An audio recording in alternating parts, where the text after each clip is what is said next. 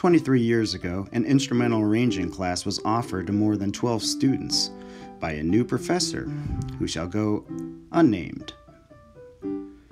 With seemingly minimal guidance and instruction, the class was expected to complete all projects by sharing time on one old Macintosh computer loaded with Finale 1994.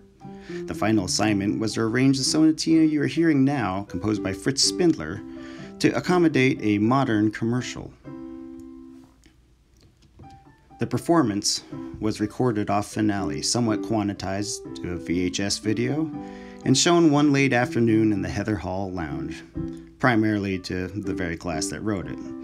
After that, these arrangements succumbed to obscurity and remained unheard from the rest of the world for over 20 years. Recently, during a music classroom excavation in Nevada, some original copies of the scores were recovered.